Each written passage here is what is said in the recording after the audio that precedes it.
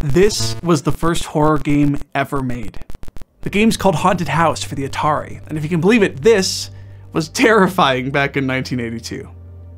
You take on the role of a pair of disembodied eyes navigating a 4-story house in complete darkness, illuminated only by the box matches you've brought with you. A reminder, back in 1982, the idea of a cell phone flashlight, not yet invented. But this is no ordinary house. No, this house is haunted! Yeah. It's haunted by the ghost of Zachary Graves and occupied by several tarantulas and 1 bat. You need to collect 3 pieces of Zachary's urn before you escape, before you are scared to death. That's actually literally what the game calls it. It's kind of hilarious.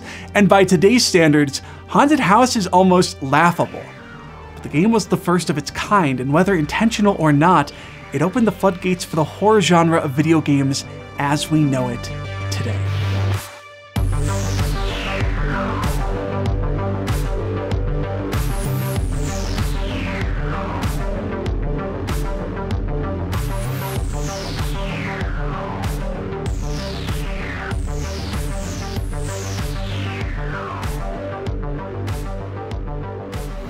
Games like these have been the subject of nightmares in kids and adults for decades. And if you've ever played a horror game before, you know exactly how visceral that experience can be. But have you ever wondered why we play horror games? What is it about being paralyzingly afraid that keeps us coming back to the genre? And why is it that some of us enjoy horror while others despise it? This is a video about the games that keep us up at night and what they can teach us about ourselves. Wake up, Mr. Freeman. Wake up and smell the ashes. The first horror game I ever played was this one. That's right, my first step into horror, like many of you, was actually an accident. That's the old passage to Ravenholm. We don't go there anymore. No one warned me that my journey in Half-Life 2 would end at the entrance to Ravenholm. While the game isn't strictly part of the horror genre, this chapter of the game was the first major shift in tone, from cautiously optimistic hero to the morose. Half of a dead body swings from a tree in the courtyard out front. Mindless zombies shamble out from behind dark corners. The voice of a lunatic echoes through the town's streets. The bodies of my brothers and sisters of the railroad were taken over by those things. Ravenholm was a dramatic depiction of the horrors of war. Because I was 10 years old when I played and wholly unprepared to face it, I was horrified. So I shut down the computer and I stepped away for a while. I was too afraid to continue playing. But I didn't go back to finish Half-Life 2, and my fear of Ravenholm didn't end when I shut my computer off. Scenes from the game replayed in my mind over and over again. In dreams, I would find myself cornered by my head-crabbed friends or surrounded by walls of fire and mangled corpses. I would wake up in a cold sweat from nightmares and then be expected to just go about my day like nothing was wrong. Over the next several weeks, the trauma of only a few minutes of gameplay continued to haunt me. My imagination was working in overdrive. It was creating new scenarios that I never encountered in the game, until the point where the idea of Ravenholm became worse than Ravenholm itself. I have a fear of jumping. Heights themselves don't bother me very much, but the idea of jumping off of a tall bridge or out of a plane, it causes my heart to sink into my stomach. It's a fear that I've had most of my life, and one that I fortunately don't have to face all that often. But a few years ago, I went on vacation with my girlfriend to Croatia, and while we were there, one day we signed up for a canyoning adventure trip. We spent the afternoon descending down the canyon's walls into the river below, then peacefully floating down the river toward the mouth of the canyon. Peacefully, that is, until we came to a cliffside about 40 feet up or so, where we had to jump off into the water below. I had been dreading this part of the trip. Our guides had warned us that it was going to be coming, and the fear of the jump was really the only thing that I could think about at the time. It meant that I had to face one of my biggest fears, facing the topic of countless nightmares that I had had previous night after night, the idea of jumping into the abyss. Facing that in front of a group of strangers who did not know me, and I felt wholly unprepared. Luckily, when we reached the cliff, I learned that I had another option. I could climb down into the water instead of jumping, and I could leave facing my fears for another day when I was ready for it. Back to 2004, in a moment, I realized that I had already experienced Ravenholm. In my nightmares, it had consumed me. I had lived it over and over and over again, each time more terrifying than the last. Realizing that, what harm would it be to experience it one more time? So I booted up Half-Life 2 again. I reloaded my save, and I found myself there in the courtyard, but it wasn't as I first remembered it. The head crabs, the zombies, the eerie voices were all still there, sure, but they all had less of an edge to them. I had already been through so much worse in my mind that the game seemed almost like a parody of my own memories. Games keep us up at night, processing our experience in them. In dreams and in nightmares, our brains are analyzing the elements of stories and challenges that we faced. In fact, some researchers believe that dreams act as a rehearsal for the skills and encounters we might have in the future, so that in the morning, when we wake up, we're able to approach difficult tasks with a new perspective. We can laugh at the things that once scared us. We can take on that difficult boss fight with renewed determination.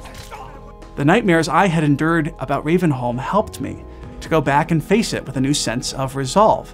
And because of that, I was able to enjoy the rest of what is an amazing game, one of the classics.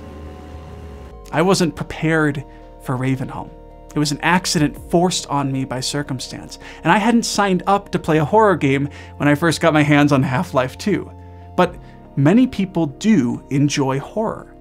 We seem hardwired to seek out new experiences. Maybe that's watching a scary movie, or visiting a haunted house, or simply doing something that forces us to face our fears. But why? If games are supposed to be enjoyable, why do we play games that make us feel so afraid? This is something that psychologists have been trying to understand for decades now, and there's actually a surprising amount of research that seeks to explain why we enjoy horror. While I was sitting down to research the topic myself, one name came up time and time again: Marvin Zuckerman.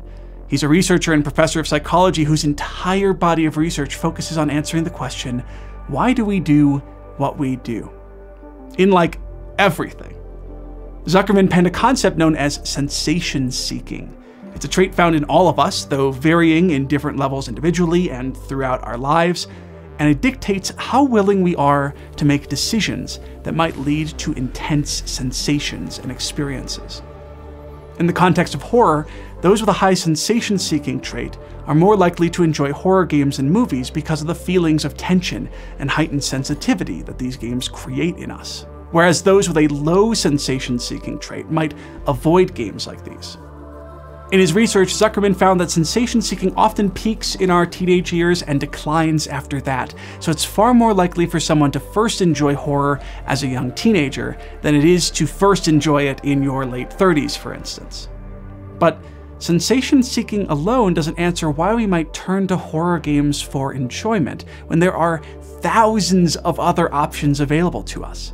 For that, there's another concept in human psychology proposed in a study published in 2010. It's known as productivity orientation. It's the idea that we enjoy feeling productive and accomplished, and so we tend to make decisions that lead to those feelings of productivity and accomplishment. This might describe why we feel bored if our lives aren't changing very much in any meaningful way, and also describes feelings of reduced self-worth, self-esteem, and mental health when it feels like we're doing the same thing every day. We only live so long, and there is so much world out there for us to experience. So when we feel like we're making progress on a project or in our career, we're feeding that productivity orientation inside ourselves.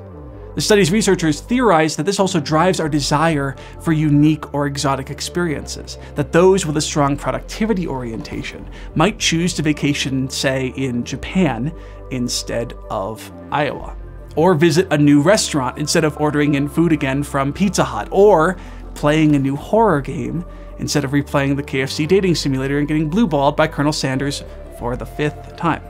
Come on, please?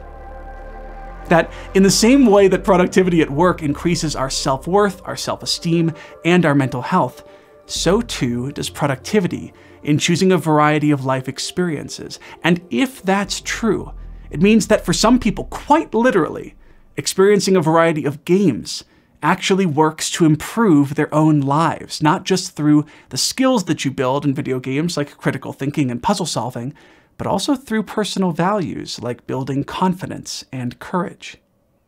Rewatching the video of our canyoning trip, there's a moment when I realize just how close I am to my fear of jumping. When faced with frightening scenes, our bodies react instinctually. We tense up, we cover our eyes, we take a step backwards in preparation to literally run away. The height was nothing, but the jump, the idea of the jump, was terrifying. What if I slipped? What if I hit the bottom of the river? What if I became the first person to belly flop and die on that river? Someone would have to update the Wikipedia page after I was gone. While our bodies are physically coping, our minds are racing with thoughts and fears. But one of the first questions that comes to mind when we're face to face with our nightmares is, why am I doing this? Why should I jump off this cliff? Why am I standing so close to this spider? Why shouldn't I just run away?